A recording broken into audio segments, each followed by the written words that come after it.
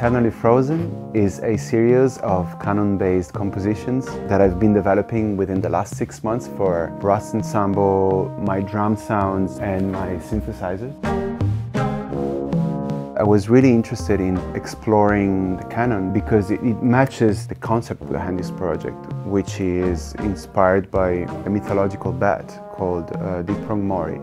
It was supposed to be able to travel through matter via its echolocation skills, and at some point in history has been found by a researcher and eternally frozen in a wall of solid lead. So what I really like about the canon and the Deprong Mori is that they are both some sort of a representation of eternity.